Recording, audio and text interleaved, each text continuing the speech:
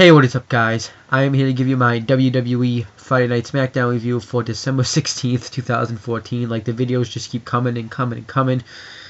This is the big WWE week, so yeah, it's just how it is. So we get JBL, Tom Phillips, and Michael Cole on commentary.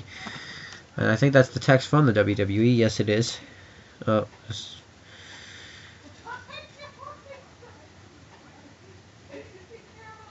Alright, anyhow.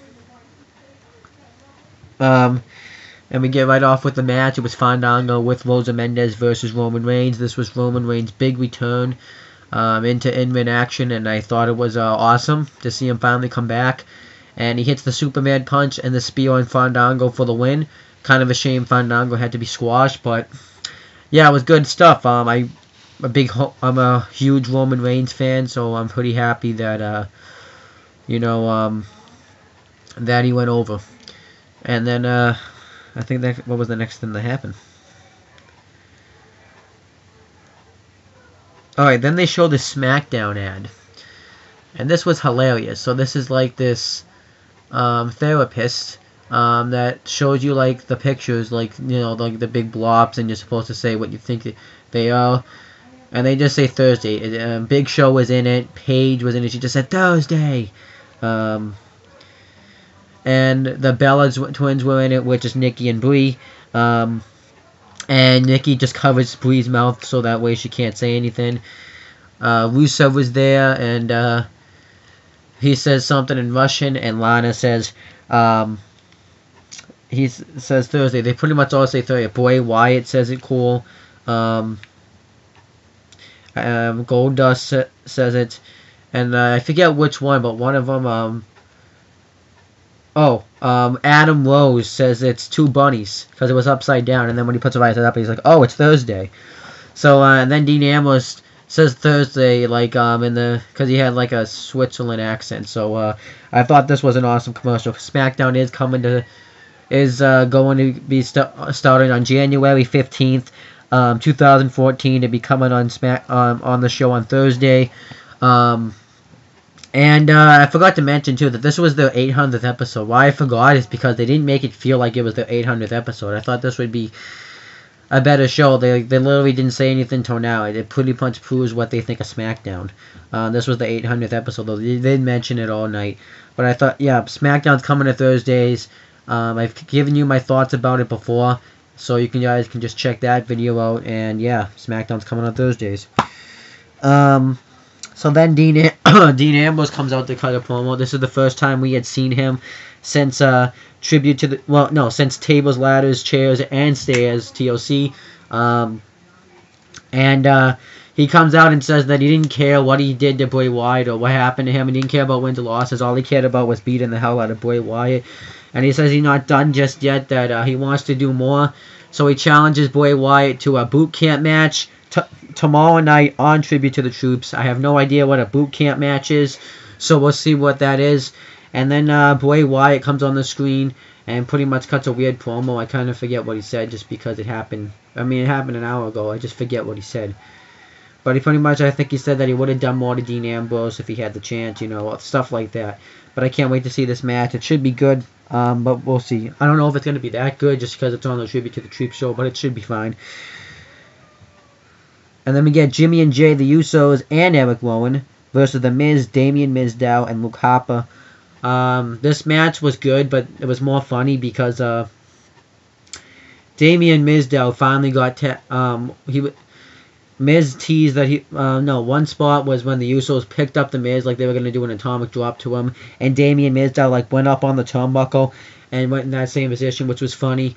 And then The Miz teased that he was going to tag in Mizdow while they were dominating Jake Uso, and he tags in Luke Harper instead, and Damien Mizdow starts mimicking Luke Harper's move, like Luke Harper was doing the Gator Roll to Jake Uso, and Damien Mizdow do it, and there became an argument, like, you're supposed to be mimicking me, but it really wasn't an argument, because Damien Mizdow was mimicking him by saying what he was saying, so it really wasn't an argument. And JBL on commentary said it's like he's mimicking The Walking Dead. which, you know, because I think he was referencing that Luke Harper looks like someone that would be in The Walking Dead. And I like that he referenced that because I've really become a Walking Dead fan. Like, watch my reviews on my other channel on the Talkinator, which you can subscribe to because I'm a huge Walking Dead fan. And then eventually Damien Mizdow does get tagged in. He tagged himself in because he was mimicking The Miz. And he was about to do a move, and Miz stops him, and then he tags himself in. Eventually, Eric Rowan gets the hot tag, and the Usos take out Miz, and they dive on... take down Miz down, and they dive on Harper. And then and they do a double kick to Miz. And then Harper goes off the top and does a splash for the win. So it was pretty good stuff. He didn't really sell, though... because this was filmed on the same day as main event, he didn't really sell the fact that he was just chokeslammed by Kane, so I thought that was odd. And then Naomi's backstage, and Jimmy Uso comes up and pretty much pumps her up for a Divas Championship match, says it's going to be a good night, that she's going to win. And Naomi says she just wants to do this on her own, and Jimmy Uso accepts that. More gets done with this later. I actually can kind of see where this was going. So then we get Seth Rollins with J&J Security versus Ryback. I thought this would have been the main event, so I was like, why is this happening early? But then it made sense because when Ryback tried to come out to have the match, Rusev attacks him from behind and he kicks him off the stage. And then afterwards, there's like a crate and he kicks him over the crate. And Rusev stands tall, so he laid out Ryback here. I thought that made Rusev look really strong, and I thought that was awesome. It was actually worth watching. So then Seth Rollins says that this is why the Authority, which is Triple H and Stephanie McMahon, should be back in power, because stuff like that, people get attacked from behind, everything's all chaotic. And then he says Seth Rollins says that he's gonna take the night off, because he's been put through hell pretty much for the past couple of days by having tables matches and cage matches.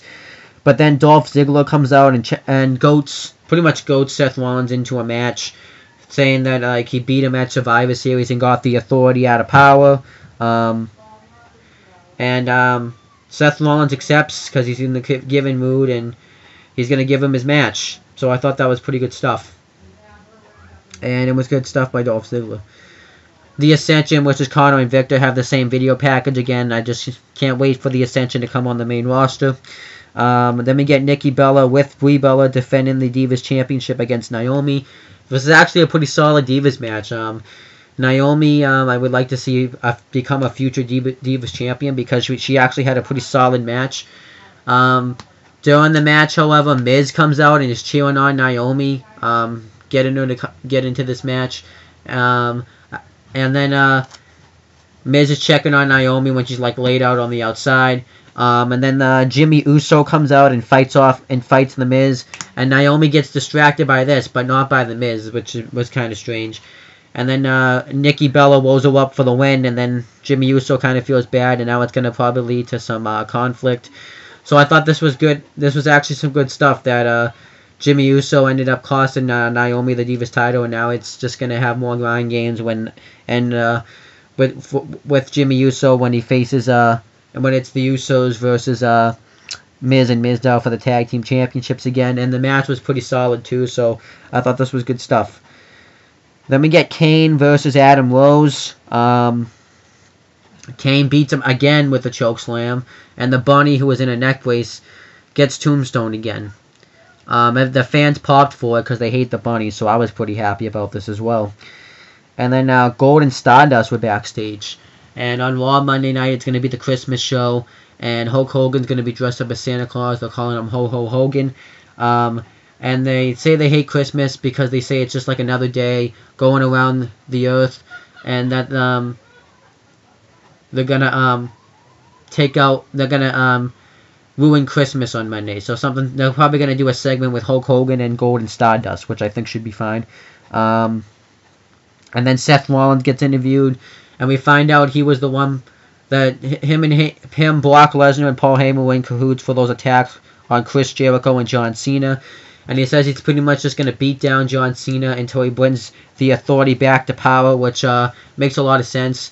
because they say that no one else can run this show as good as the Authority, and since John Cena is the only one that can bring him back, then he's just gonna keep beating down the Authority, beating down Cena, and make sure that make sure that his life's a living hell pretty much until the Authority come back. And then he says that Chris Jericho should have been running Raw, that he can't run Raw as good as the Authority. So I thought that was good stuff. Seth Rollins was great tonight. So then we get the match, Dolph Ziggler versus Seth Rollins with J&J Security ringside. J&J Security being Jamie Noble and Joey Mercury. This was a pretty good match. Seth Rollins does a knee on the outside, and behind the referee's back, Jamie Noble cheap shots him. And then Seth Rollins actually is Seth Rollins is being dominated, but he's actually also, when he tries to come back, he's also working on the ribs, because Seth Rollins had bruised ribs and he drop kicked to the ribs. And then eventually Seth Rollins tries to jump from the apron onto Dolph Ziggler, but he ends up getting the announce table instead. And then Ziggler throws Rollins into the steel steps, ribs first. And then Ziggler starts to make a comeback. Rollins comes back, and then he goes for an enziguri, and Ziggler hits a jumping DDT, and Rollins kicks out of that. Rollins hits a enziguri, and then Ziggler kicks out of that. And then Joey Mercury earlier in the match too had cheap shotted Ziggler, and then Ziggler hits like a face buster off the turnbuckle. Ziggler and Rollins kicks out of that. Rollins tries to go for a roll up. Ziggler goes for a roll up. Rollins kicks out, and the security jumped on the stage, and he tried to knock him off, but they got off the apron before before he hit him, and then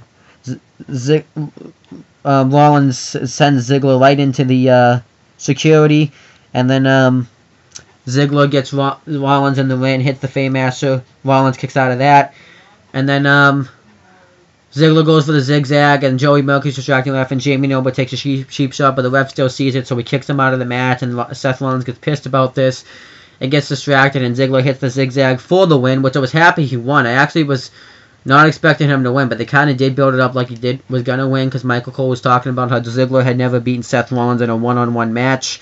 So I thought that was awesome that they had him win, and they're really kind of pushing Ziggler. He was the sole survivor in the Survivor Series match. He's been he held the IC title 5 times. He's I think a 5-time IC champion, a 5 or 4-time IC champion. I said it was more than that, because it does feel like it was more than that, but because I thought he had holding more, but it was the U.S. title he was holding a lot. So I can't wait to see what happens now. And that's my SmackDown review. Overall, I thought it was a pretty good show. It was cool. I liked seeing Roman Reigns back in action. I liked seeing Dean Ambrose and Bray Wyatt. That was good stuff. I liked Rusev attacking Ryback, and the Ziggler Rollins promo, and the match they had. I liked the Divas Championship match, and I liked the 6-man tag team match. That was pretty good. Everything that was good except for Kane versus Adam Rose, but at least that had something good, because the bunny got laid out again. So that's pretty much it, guys. I'll be back tomorrow to give you my WWE Tribute to the Troops review. I can't wait to. Well, I'm still gonna give you the review, but the show. I'll just tell you what I think about the show when I come on here. So that's pretty much it, guys. Subscribe to this channel if you haven't, and see you.